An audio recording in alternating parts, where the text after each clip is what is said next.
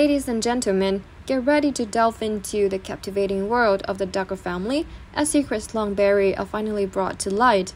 In a bold move that has sent shockwaves through the reality TV landscape, Jill Duggar, a family of 8 from 19 kids and counting, has stepped forward to participate in Amazon's revealing documentary series, Duggar Family Secrets.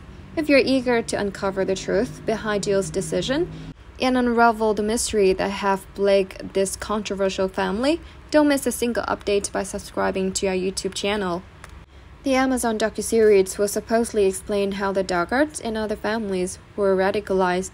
According to one participant in the video, the Institute of Basic Life Principles' purpose was world domination.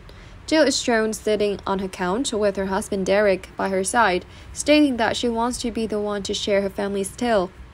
Amy Duggar King, Jill's cousin, is also shown speaking out in the teaser.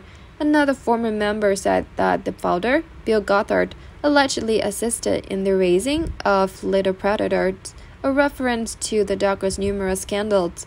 TLC viewers were intrigued with the concept of such a huge family when 19 Kids and Counting first aired in 2008. In the first few episodes, Jim Bob and Michelle presented their family management mantra.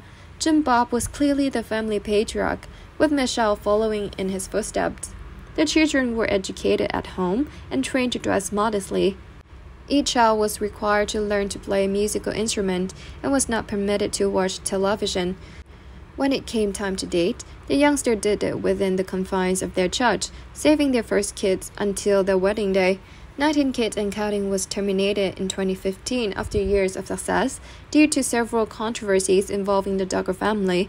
Charles allegedly abused 5 14 to 15-year-old females in 2002 and 2003, according to TLC viewers.